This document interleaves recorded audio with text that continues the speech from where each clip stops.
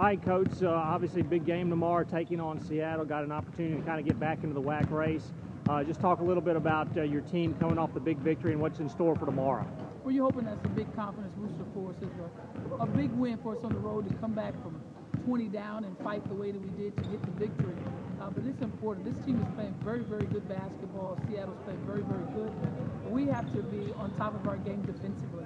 We have to make sure we get back defensively, make sure that transition does not work in favor of them, and then make sure that we don't leave open shooters. If we do those things, we feel like we have a chance. But most importantly, we have to protect the ball.